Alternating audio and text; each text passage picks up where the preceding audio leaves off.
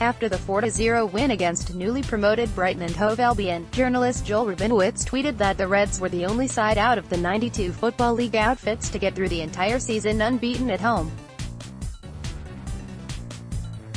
That information shows the incredible nature of the beast manager Jurgen Klopp has harnessed, but also the intimidating nature of Anfield and the outrageous home support given to the team each week.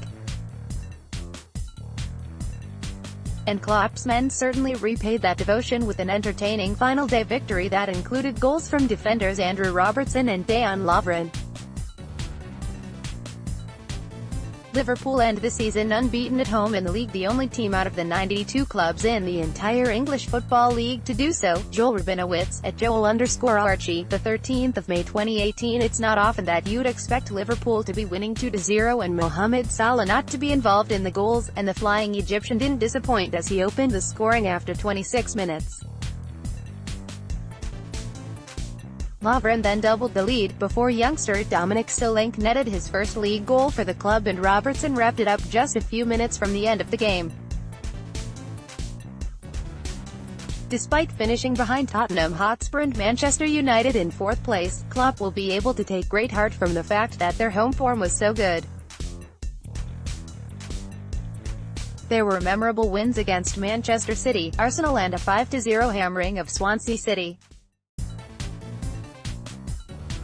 Liverpool clearly do need to work on aspects of their game, and that's why they finished the season in fourth.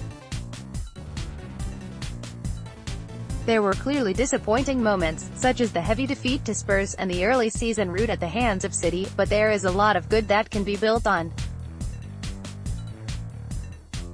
With a good transfer window, the squad can only get better. The defense includes a lot of younger players who are developing nicely, and Virgil van Dijk is proving that he can become a world-class defender. Watch EPL for free on Fubo TV. Watch over 67 live sports and entertainment channels with a 7-day free trial. It'll be extremely difficult to go the next domestic campaign unbeaten at home, but it's a stat that fans should be incredibly proud of, and it's one that shows big things are possible under Klopp.